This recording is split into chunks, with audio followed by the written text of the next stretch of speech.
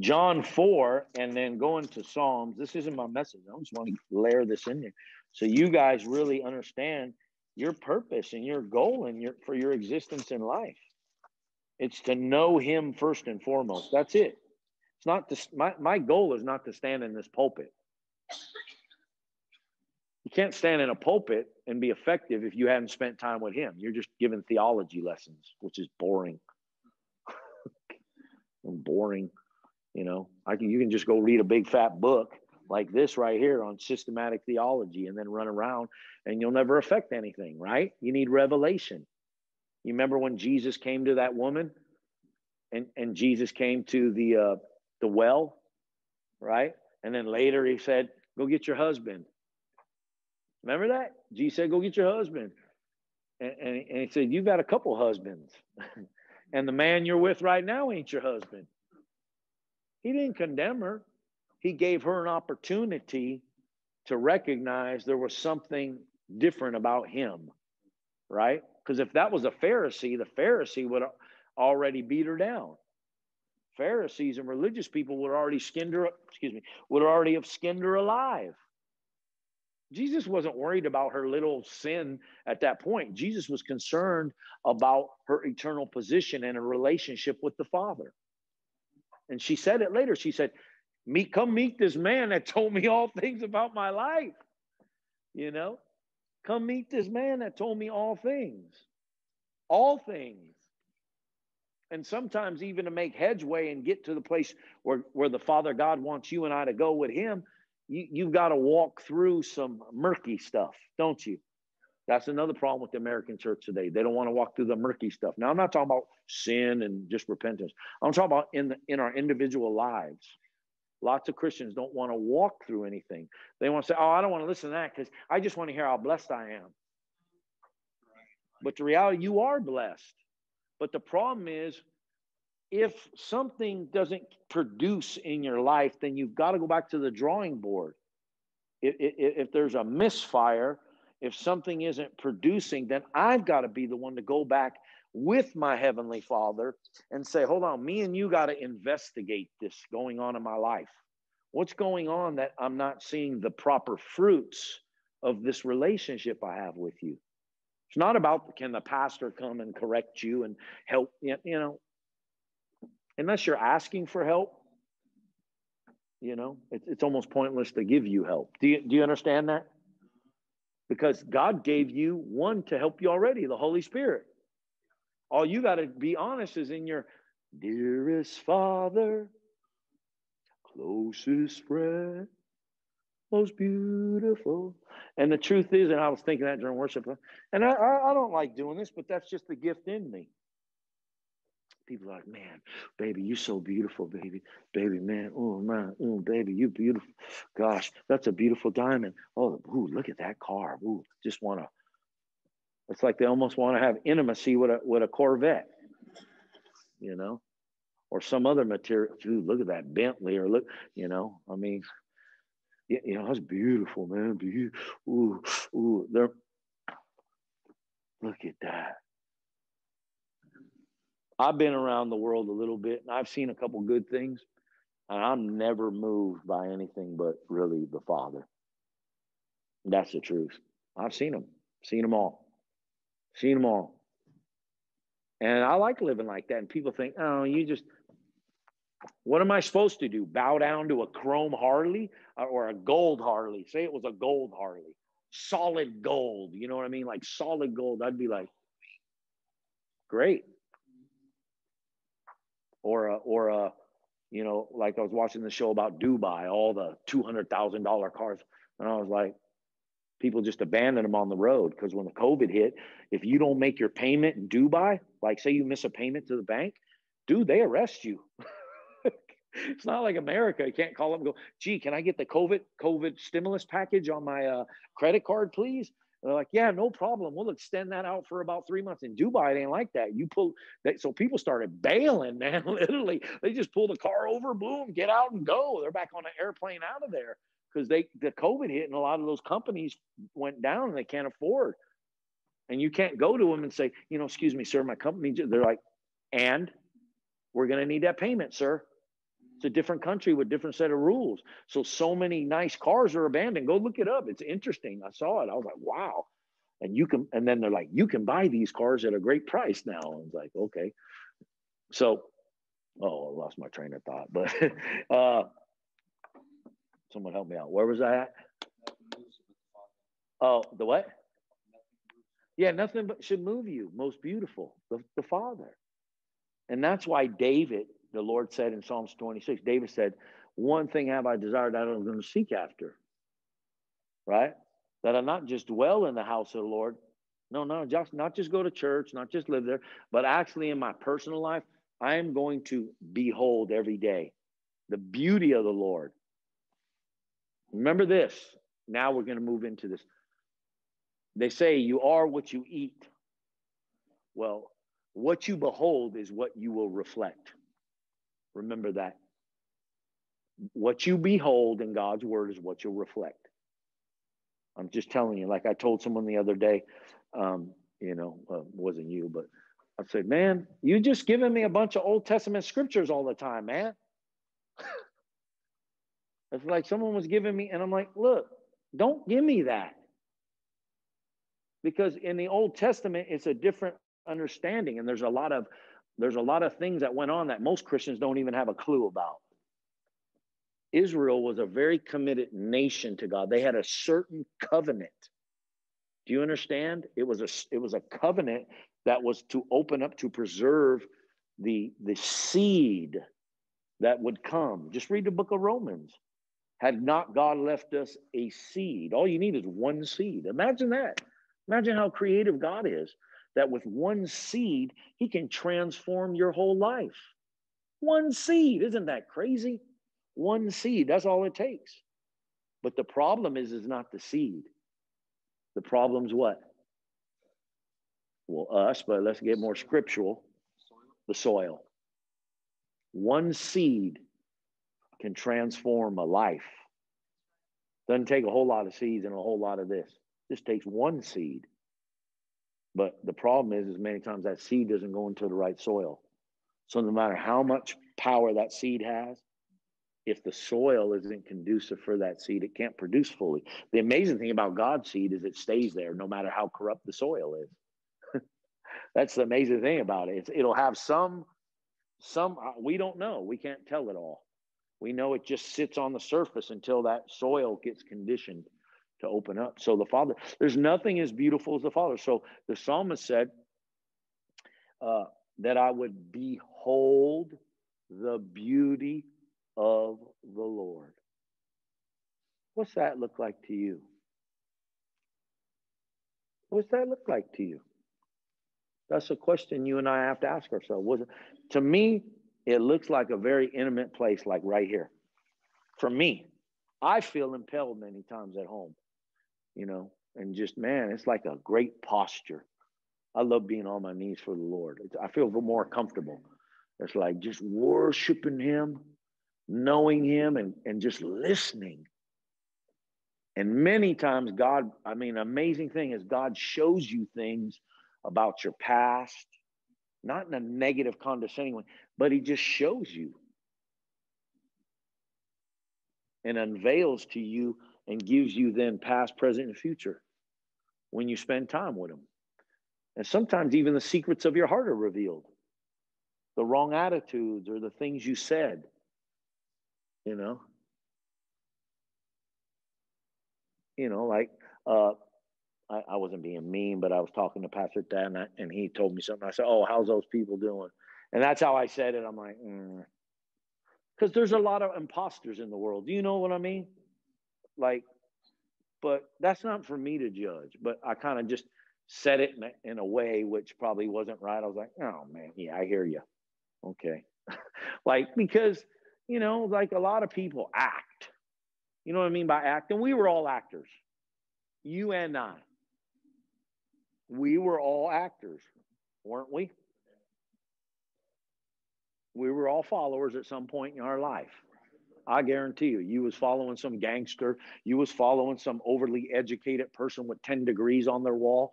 And, you followed somebody's haircut. You followed someone's ways. You and I.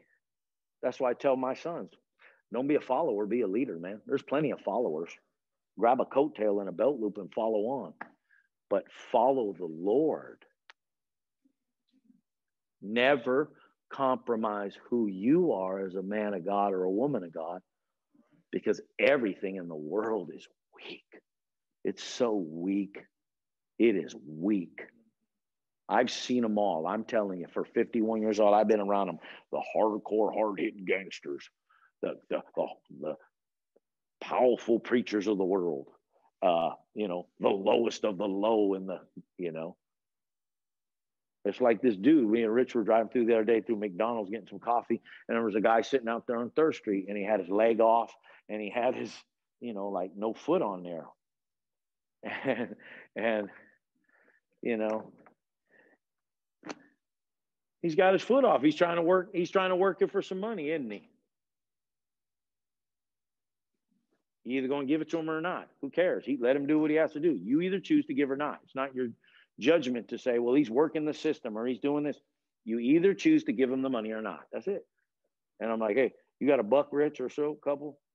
Because I bought the coffee and then I put my wallet away and I didn't know if I had $1. He's like, yeah. So we just gave him something and drove on. I mean, what's a couple bucks to you? Keep it real. Nothing. Well, he might use it on alcohol and drugs.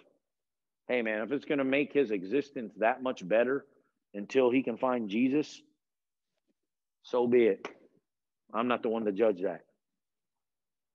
You know what I mean? That's how I feel about it. He's already got a horrible life. So, I mean, how many of you'd like to sit there with a cup all day long trying to get $1 and have everybody drive by you, just look at you like, what's wrong with you? You're just begging. Of course you're begging. You're stuck. It's easy to look at, but we have to come out of ourselves. That's what I'm saying. You get my point? So only understanding the Father will help you. Now I'm not saying go out and start looking for homeless people and one-legged people. That's not my point.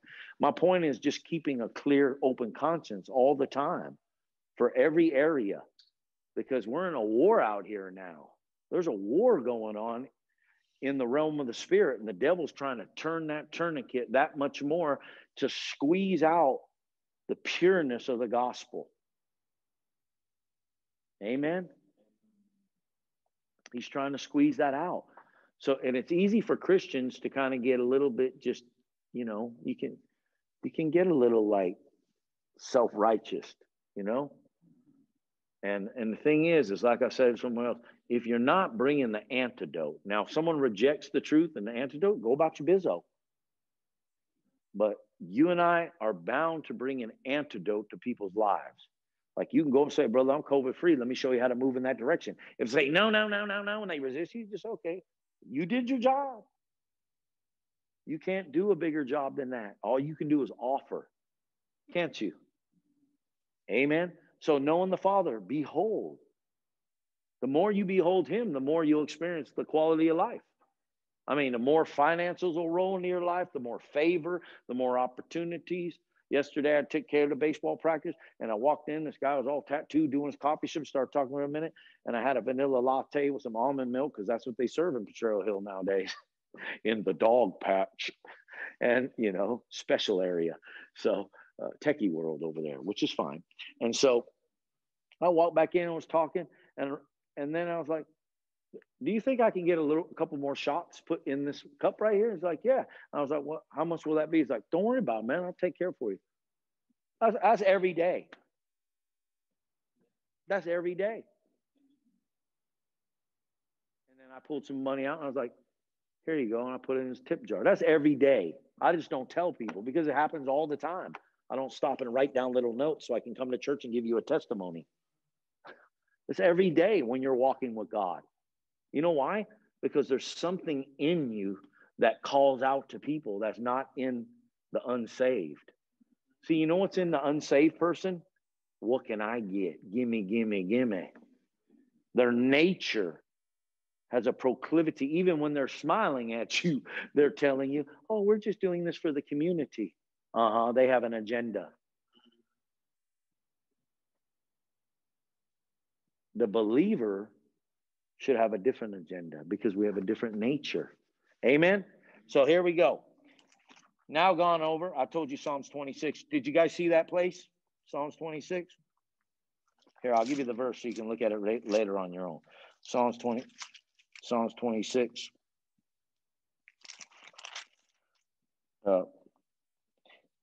Excuse me.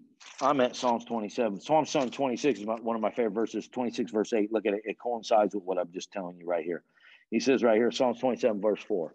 Behold the beauty of the Lord. I mean, if you'll just behold the beauty of the Lord on a regular basis, I'll tell you, man, there'll be so much transformation and change in you. A lot of problems you have with people will go away. Do you know that? All the people you think are your enemies, you'll no longer look at them as enemies. You'll be looking at them like, wow, thank you, Father, I'm not in that condition. They just went from an enemy, and you look at them like, wow, that person's headed to an eternal damnation. That person's struggling. But when you're not in the Spirit, you're in a war in your soul. That's why the Lord called you to stay. Like I told that lady yesterday, I said, hey, and I said, I don't really care if you like me or not, because I'm not your pastor, so it won't matter to me. I said, but I would encourage you to start spending more time praying in the Holy Ghost on a daily basis. Because that's what Wigglesworth said. The most important thing, the one thing that counts, is to be filled with the Spirit and to overflow. Anything less than that is displeasing to God, he said. He said, you were commanded by God to be filled with the Spirit. You were commanded by God to be filled with the Spirit. Right? He gave that command. Tarry in Jerusalem until you receive power from on high. And then he said, the only safeguard you have to keep you from dropping back into your own rationalization or intellectual thinking is to be filled with the Spirit. And if you fall back into your natural mind, you can't get anything out of it. What can stop the phobias and fears that are going on in America today around COVID even? Let me ask you, can that be taught in a class? Can you go to some class at a university? No, you can't, because they're closed down. Just kidding. You didn't get that. You can't be taught like I can teach you my 4-point perspective in a secular school about fear. But fear is a spiritual force. Fear is a spiritual force, isn't it? Fear is not something natural. It's something that comes from an unseen realm, doesn't it? That's why the scripture says you've not received the spirit of bondage again to fear. See, fear produces bondage. Fear restricts you. But the scripture tells you in 2 Timothy 1:7 that God hasn't given you a spirit of fear. He gave you a spirit of power. Not of timidness, not of cowardice, not of craving, cringing, fawning fear, but he gives you a spirit of power and love and a sound, whole, calm, well-balanced, disciplined, self-controlled mind. I believed that scripture when I first read it. And although I was in Bible college listening to other people, I heard this one guy giving his testimony to somebody. He's like, brother, you know, when I confessed this over my life, I heard him. I was like eavesdropping. You know, I heard him, and he said, you know, when I confessed this scripture in my life, that how much fear went away. He wasn't like trying to preach. He was just telling someone. I overheard that, and I thought, man, I don't really ever speak this verse. And man, but I got some fear I need to deal with. I was like 27 years old. I started confessing that truth in my life every morning. I'll tell you, man, the fear went bang, bang. The bondages were broke. So now I can just say it. Thank you, Father. You ain't giving me a spirit of fear. I don't have a spirit of amplified version. Timidness, cowardice, craving, cringing, fawning, fear. I have a spirit of power, love, and a sound, whole, calm, well-balanced, disciplined, self-controlled mind. And every time I'm walking and the devil tries to hurl some fear, I go, no, I have a spirit of faith, not of fear. So I oppose that mountain. I oppose that system that is in the world. I come against it. I don't allow it to dominate my thinking so that it gets in my heart and then it comes out of my mouth. I don't allow that. I mean, right? There's certain things you can't allow in your life, or do you just open the door to everything? Do you? Do you just allow whatever? If I want to come in your house and start mingling through your, your drawers and your jewelry box, and do you just let me come in there and just disrespect and devalue and there's no boundaries? Would you allow that? Can I just start digging in? Can I just start digging in Maria's purse? She'd probably let me because she knows she trusts. But can I just start digging? Yeah, it might be a bear trap in there. Can I just start digging in her purse, or can I just start digging in his backpack? Or Nancy's purse or your wallet? I mean, can I just start rummaging, go outside and there's Brother Jim's motorcycle and just open the back thing and start rummaging through there? And of course, he's going to be gracious like you all would because you know me. But just say you didn't know me. You'd be like, hey, excuse me, sir. What are you doing in my car? Right? And the enemy will just rummage in there if you let him. You can't permit it. You've got to oppose it. You're the sheriff of your soul. You're the steward of the gates of your mind and of your thoughts. Here we go. What did I tell you? John 4, right? I don't know how I said John 4. Because then we got to move on and give you these other. Huh? Oh, yeah. I know where I was going. Thank you. John 4. I just want to see this. Thank God for our Father. John 4. And Jesus says, and this is total religious. And she was familiar with religiosity. You know what religiosity means? Kind of familiar. Like someone said, oh, I went to a Catholic school, or I went to, this school or a Christian school. So they're familiar with terminology or what they think or think they interpret, but it's not real to them. And that's what this woman was. In verse 19 in John 4, the woman said to him, sir, see, I'm perceiving you're a prophet here. And then she goes on to this with her false sense of identification. She says, our fathers worshipped in this mountain, and you say that in Jerusalem is the place where men ought to worship. Now, what she was bringing up was actually, in this case, I could use this terminology because it's popular in America, is systemic racism right here. Now, that's not my sermon. I'm just telling you it's what it was.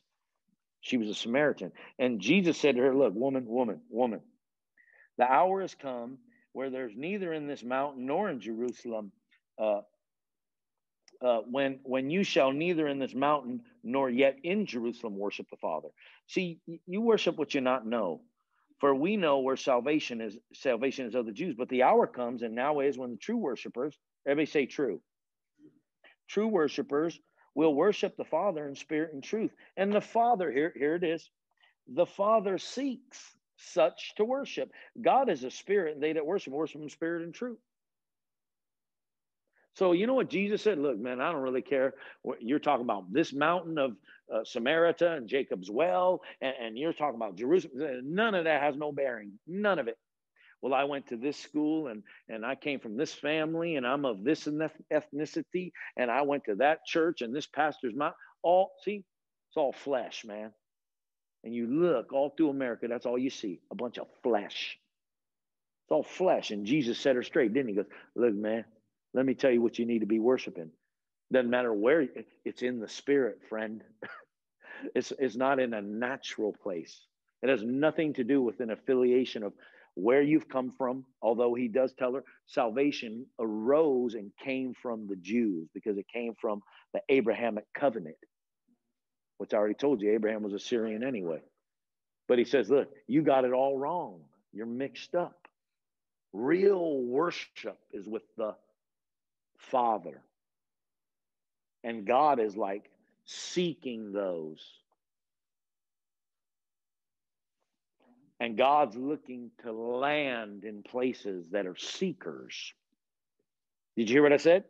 Now, if I just look this word up, seeking, we're going to get a whole nother definition of what a seeker looks like. We're not just talking about church attendance. And I'm not saying anything about anybody here. I'm not talking about once a week hit. You know what I mean? That's like me going to the gym once a week and going, man, did my job till next week. I mean, that ain't going to get you very far. Or Joe Montana just doing a couple reps. You know what I mean? Or Brady. The point is, he says, he's seeking such. but he seeks those that have already responded and said, I'm pursuing you. God responds to your desire. Then he culminates with you. James 4 tells you, draw near to God, verse 9, I think. He'll draw near to you. Come close to me, I'll come close to you. Why? It's not because he's saying, look how high and mighty I am. It's because what he's saying is, if I draw near to you, you'll just reject. You'll just reject. You'll say, I don't have time. I'm busy. I got this. I got that. I got other things that are more important. And we see this parable with Martha and Mary. Amen. Martha and Mary. Martha's busy, busy, busy. Busy, busy. Matter of fact, somebody asked me yesterday about this certain fella I know who's a Christian brother. This baseball coach, this guy, I told you, he asked me. He goes, you know, I'm going to tell you something. That brother just works. He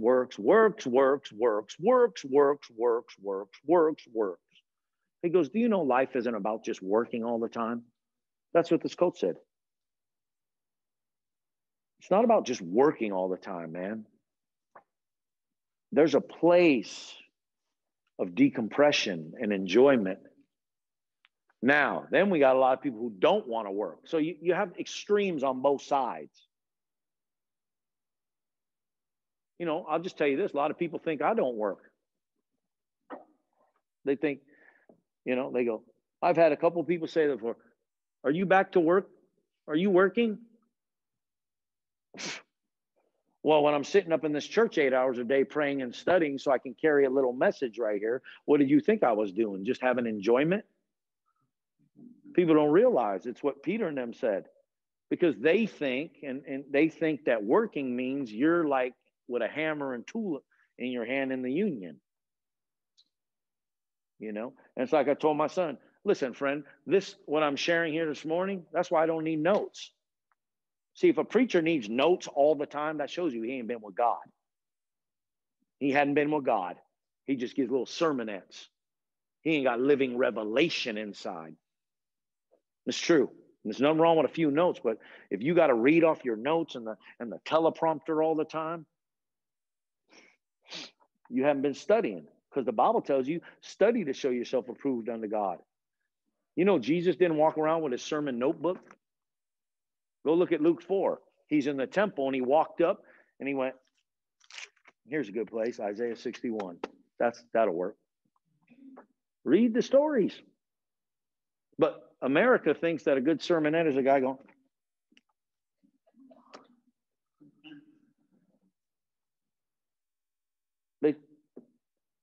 how many understand? You as a believer are a person that should, you know, and I do have some points I'm going to share in a minute, but people just believe all that.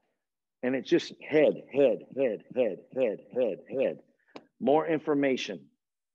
And then they go, I read the Bible, and then it goes up on the shelf for 20 years. I heard somebody the other day, and I was kind of shocked, because before I used to hear them talking about faith. Now I heard them talking about trust yourself. Trust yourself. That's contrary to Proverbs 3:5-6. Trust in the Lord with all your heart, not trust yourself. What? You were sharing the Bible. How did you transition back over to trusting yourself? And can I tell you this? I say this with tears. I tell you this with tears. That is the worst. Okay, I'm going to make a crude example to you. Not that sin can be weighed. I know I don't want to point you. This guy, no. So this brother right here is fornicating. Okay, he's out there having sex. He's fornicating. But this brother's running around telling people, trust yourself. Which one's worse? They're both worse because it's sin. Because sin is sin. Which one's worse? That's right. People think fornication is just a fleshly work. An affirmation of trusting yourself means your inward heart is dependent on you, which takes Jesus down from the cross. I'm telling you, it's a bunk theology. Trust yourself. There's nowhere where you're encouraged to trust yourself. I don't trust myself. I don't say that in a bad way. I trust Christ in me. You know, I can have flaws or sin and attitude or what, it doesn't matter. But there's nowhere you're ever going to hear David go, trust yourself, David. Are you crazy? I trusted myself 28 years ago. There's no, now I get it. When you're walking with God and over a period of time, you can make some healthy decisions. You can have some trust in, because you've built a lifestyle of a system that you can lean on. You know what I mean? It ain't going to collapse. You're trustworthy. You're reliable. That's why the Bible even teaches, don't put novices in offices. Don't take people and just, there takes a process. How many of you know when you throw a seed in the ground, first the blade, then the ear, then the corn? There is a process to everything. How many of you understand that in life? It's like this lady had a dog last night and it was going crazy. It was one of those little with the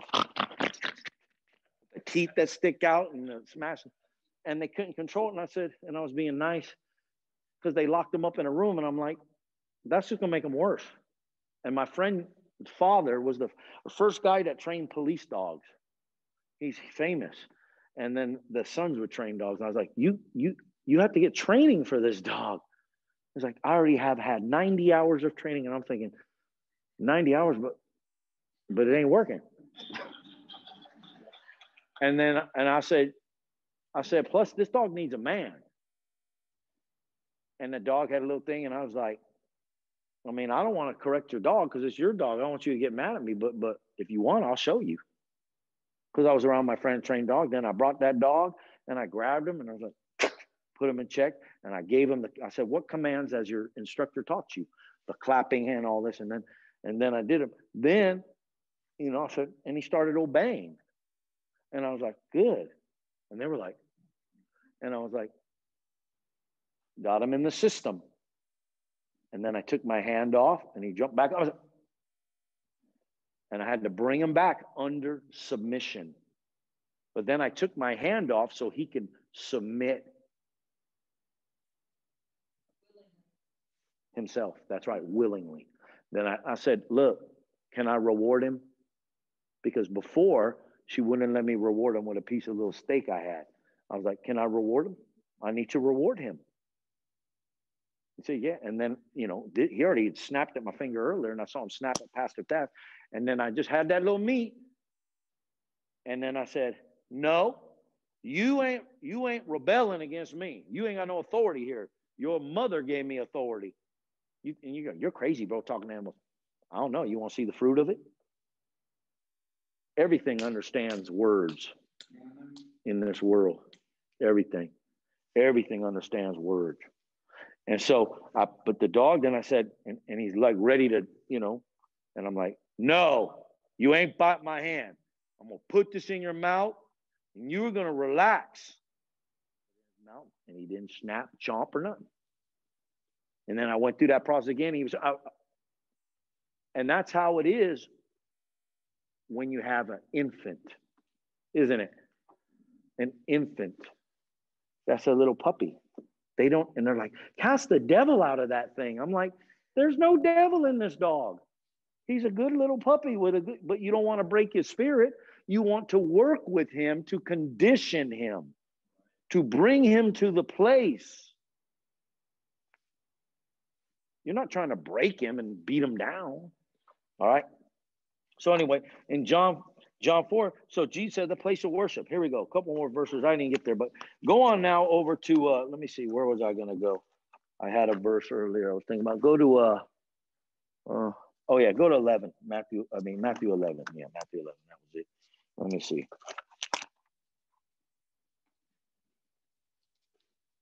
I was going to go. See, I did have a couple outlines, but that ain't a sermon. That's just some thoughts. But anyway, here, let me just give you this, then we're going to close. I'm going to give you Matthew 11. Then I'm going to give you Romans 5. Okay, Matthew 11, and sometimes we can go longer. But I don't know if you guys are able to sustain it. So we'll just go to Matthew 11, verse 27. Matthew 11. That's a good rhyme, isn't it? 11:27. Matthew 11:27. Yep, Matthew 11. Yep, 7:11. Matthew 27. Listen, Matthew 11:27. I'm reading here in the Amplified. For all things have been entrusted and delivered unto me and my Father, and no one fully knows and accurately understands the Son except the Father, and no one fully knows and accurately understands the Father except the Son, and anyone whom the Son deliberately wills and makes him known. I want you to notice something in there real quick. Notice what he said. What's an important thing that I just read? Accuracy. How many of you know you go to the shooting range, there's a bullseye kind of thing, and there's like 10, 20, 30, 40, and like a bullseye, 100. I was going to say 100, bullseye 100. How many of you are satisfied with hitting the 10? Man, it's good. But how many of you would prefer to hit the mark? The bullseye. It's what he says. No man knows the Father save the Son. No man knows the Son except whom the Father reveals him to. But he says accuracy is important because there's a lot of people that know an aspect of Jesus. You know what I mean? Like, let me say this. I could say Pat or anybody that I've had a little time with. I can know certain aspects of him. He's a coach. He seems like a good coach. Seems like a nice guy. I can know certain aspects, but I don't have an accurate picture of him. And probably never will, right? Just because I don't live with him, I'm not around him all the time, right? But the point is with God, with our Father, we're supposed to have an accurate revelation. And I want you to tell you, Hebrews chapter 1 says, God at sundry times and in various manners spoke when? When did God speak? Richard, help me out with this. Spoke when? In the time past. I know it. I just want to see if you know it. Through the prophets. So when did he do that? When? When? Past. Get it? In past. Hath these last days now spoken to us what? Okay. In the past, spoke through who? Now I need you to just take that right there. I'll put this on Facebook. In the past, he spoke through the in the past.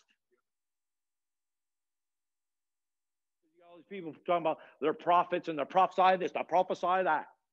In the past, hath in this hour, time, season, speaks to you and I now through one person, through the Son. There are prophets and apostles, but their function is not the same as the Old Testament. Old Testament prophets prophesied revelation that was never heard or seen. I don't need a prophet to prophesy to me. Thus saith the Lord, go to college. I have the Holy Ghost. You have the Holy Ghost. If you are a Christian, the Holy Spirit has come to live on the inside of you. Now, you can come and say, hey, what do you think about this, Pastor Dave? Would you pray with me? And I could say, I really sense the Lord saying this. You go, yep, that's what I sense too. And then you can go from there. But I can't come up and say, I see you right now, bro. Just leave that job. I see you working at Burger King. And in Burger King, the Lord's going to promote you to a manager. And you go, really? I felt like God was telling me go back to school. No, I'm telling you, I'm a prophet. You need to go to Burger King. He's not to live by what I say. He's to live by this. And he could come, and like when I came and I heard the voice of God, like audible. And he said, I'm calling you to be a preacher. And I was like, man, I just got accepted to UC Riverside. I got a guy who graduated from Hastings, who's a judge and a lawyer, who told me, go ahead, finish that, and then come back, and you can come into my law office and be a lawyer. And I used to go to court with him and sit there and watch him operate. And he was my mentor. I had dinner with him 2 times a week, went to different things. And I was like, I'm going to be a lawyer, and I'm applying at Pepperdine University. I got accepted to Riverside with a full ride. And the Lord started calling me, and this guy goes, here, read this book. Maybe you'll go to his Bible school. I was like, I'm not going to no Bible school. That's what I told him. I'm not going to no Bible school. And then I read that book, and the Lord spoke to my heart. Amen. And had a different plan. But the Lord spoke to me through the Spirit of God, because I had a relationship, and I submitted. And you know how the Lord told me? You know why I submitted? I submitted because the Lord didn't say, I'm going to give you a nice car and a great house. Because before that, I wanted to be a lawyer, and I had a vision. I was like, I saw myself riding in the 930, just a nice white Porsche down Santa Monica Boulevard. I used to go down there all the time. I was like, boy, blowing through those palm trees. I was like, the hair at the time I had was still good. I was like, man, whew, this is beautiful. And my friend, I told my friend, he's a Jewish brother, and he's an electrician. And he goes, brother, you know, that was a vision for me. That's what I saw. A vision for me, man. It looked good too. And then the Lord called me, and then I was praying, and I was like, and the Lord is, with all you got, how could you not give that back to somebody else? And what is it that I have? I hadn't even been to Bible school yet. I'll tell you what I got. I know the Father. I know the Father. I'm not just talking about Bible-y, scripturally. I know him in my life. I know him intimately. It doesn't mean that I don't sin or I don't have flaws. I mean, I'm not endeavoring to do, and when I say sin, I mean sin is a lot of stuff. It's doubt. It's unforgiveness. It's being rude. It's being impatient. It's being unkind. It's being cynical, critical, judgmental. It's not just drinking, smoking, fornicating. It's being resistant to people that God has placed in your life to speak and help you along your way, and you don't want to hear them, and you're like, I don't want to, no, I'm not open to that. Well, you're not open to God then. You're just sitting around thinking, God's going to speak to me personally. I don't think so. Not according to Scripture. There's a balance. That's all right. He's speaking. He speaks in many ways. So here's what I did. I'm going to hurry up now because my time's expiring. I went to my pastor. I remember my pastor, I was praying in this dark closet at the church because I got picked to go to a discipleship course. And I went in a course, and I got filled with the Holy Ghost. So I went in the closet, and it was the only place I could find solace, you know what I mean, at the time, because my mind was still coming off all the substance abuse that I had. And I went in this room, and I knelt down, and I just turned on some music, and I just be praying in the Spirit. It was dark. And I remember the pastor coming in. I heard the door open. It was like a closet from that wall, and it was kind of narrow, and it was probably like right to here. And I remember hearing the pastor creep, Pastor Dave, and he had like this Canadian accent. And he's like, Thad, is that you in there? And I'm like, no, it's me, Pastor. And he's like, oh, I'm sorry. And I can remember praying, and then I heard God, and I went to the pastor, and I go, Pastor, I need to set up an appointment. He goes, okay. And he was an older guy. They were school teachers too. And I went, the Lord called me to be a preacher. And he went, oh. And he said, a lot of people say that because everybody wants to be a preacher. It's in church for some reason. And I went, oh, okay. But he said, but, if it's the Lord, he will open the doors for you. See, he didn't slam me, nor did he just try to push me into it. He just said, if it's the Lord calling, he'll open the doors for you. You don't have to push. I'm thinking, man, Whew, that's good news to me, because I was thinking maybe I made a mistake in prayer and I can still get that Porsche 911 and go head on down to Santa Monica Boulevard, and cruise. I mean, I had like big vision, Jim. I had big vision, boy. I tell you, and I tell you when I was on anyway. So let me read this. He says, because I'm gonna hear it. He says, accuracy. Come to me, all you that labor and are heavy laden and overburdened, and I'll cause you to rest. Hey, Rich, hold up with that for a minute, brother, please. Yeah, just wait. Come to me, all that labor and heavy laden, and I'll cause you to rest. I will ease, relieve, and refresh your souls.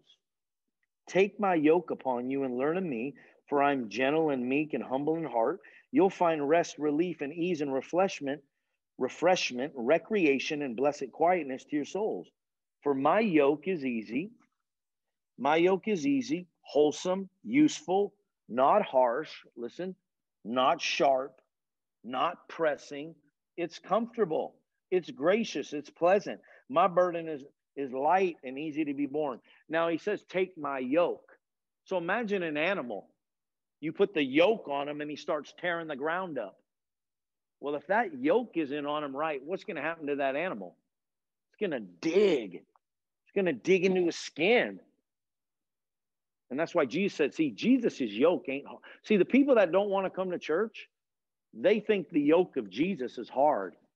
They think it's pressing. They think it's uncomfortable. But you know what's uncomfortable and pressing and hard? Living without Jesus. Jesus's yoke is easy. He didn't say, I'll come to you and make you do all this. He says, come to me. I'm going to give you ease, refreshment, recreation, fellowship. See, people think if I come to him, I got to be perfect. No, Jesus, take you as you are. Come up out the pig pen. God says, let me clean you up. I see, you clean yourself up. You're like, I got a Versace on now and this and that. And Jesus like, Versace? That's like outdated, dude. You're like way in the past. Here, try this on. And the thing is Jesus custom fits that thing. Here, stand up here real quick. I'm going to read one other verse. We're going to close.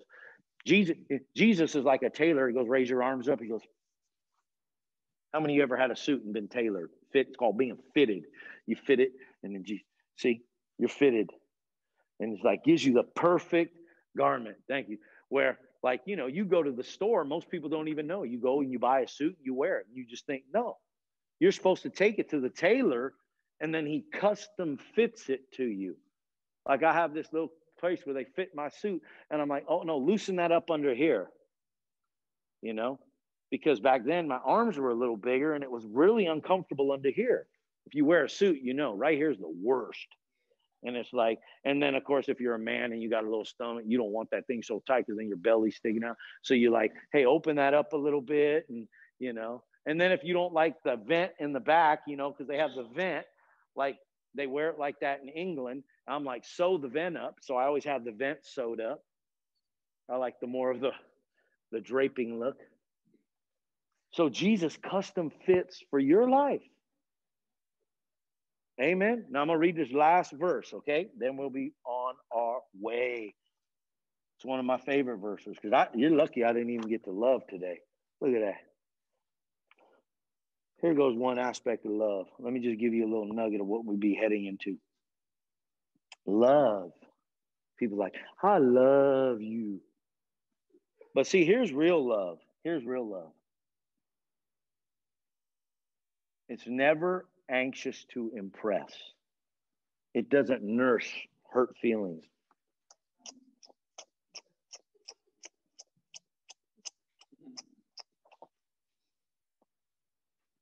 How many of you know when the devil starts pulling you into the nursing business, that's when you go, And this is an issue that we all will struggle with in life. Because as long as your mind is active, feelings are active. And feelings are nothing more but feelings, according to who? Feelings are nothing more than feelings, Bernie, according to who? Feelings, nothing more than... I thought you would know who sung that. Wasn't that like Frank Sinatra or somebody? Feelings, nothing more. Okay, sorry. I thought you would have known that. Okay, but here you go. In closing, Jesus, here's the garment he fits you with. Romans 5 says this: hope never disappoints. You'll never be disappointed by Jesus. Your hope is it's not like a hope of the world. Well, I hope that works out and then it fails. With God's hope, it never fails. But sometimes things fail and people go, see, God let me down. It's like, no, you had a false hope based upon the outward world. Did Jesus really give you that? Or did you listen to some other prophet prophesy to you? Or did you hear that from God yourself? See, that's where, how many of you know what I mean? You need to hear from God yourself. And then it's always good to say, hey, brother, what do you think of this? All right, here you go. He says, but I like this. Romans 5 says, hope makes not ashamed because the love of God is shed abroad in my heart. Say, the love of God's in my heart. So this translation, the TLB, he says, now I'm able to hold my head up high and I know all is well. Why? Because the Holy Spirit fills our heart with his love. That's the TLB. Now I'm able, look it. It's nice to hold your head up high when all things are going well. Can you hold your head up high when things aren't working the way you want them to? That's what real faith is. Can you hold your head up high when you feel uncomfortable and challenged in life? Can you hold your head up high when everything in the United States is going boo-boo? Are you able to hold your head and say, all is well? All is well, man. Do you collapse? Do you break down? Do you complain? Do you whine? Do you throw in the towel and quit? Or do you say, no, all is well. You're going to work it out, Lord. I'll tell you this story. There's a gentleman the other day, and I share some things that were probably to him challenging. And I don't say this in a mean way, but then later on, we were supposed to go somewhere, but I shared some challenging things to him. And then later on that night, that person tells me, oh, I'm not going to be able to go now. Do you know how immature that is for me to look at? So immature. You bailed out because earlier you heard some things that challenged you as a person and as a so-called believer. And now you pulled the parachute, the booby hats. So you know what I did, which I usually don't do, but I've changed my whole plan now. There's no more room. If you've been around for 2 years, man, the diapers got to come off, man. Like diapers got to come off. Hi, got your notebook. Come in and take some notes. So the diapers have to come off, right? How many of you know you got the 6-month diaper, the 1-year-old diaper? We talked about this. So, and you know what I did? I just said, time for the diaper off. I said, I figured you'd do that. And I said, you're predictable. How many of you know some people are predictable? I never tell you. Look, man, I've been around serving God 28 years because I don't say none. You're predictable. Sometimes I can tell the word that's coming out of a person's mouth before they even say it. You know why? They're predictable. As soon as the adversity hits, there comes the predictability. Boom, there it is. Throw in the towel, nurse it, quit it, give up, grumble, complain. Look, that's part of our flesh, your flesh and mine. When are you going to grow up? When? When do you not? See what I mean?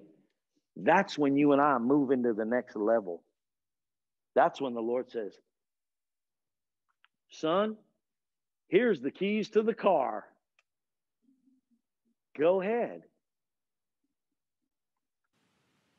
This message was brought to you by Living Water Fellowship San Francisco.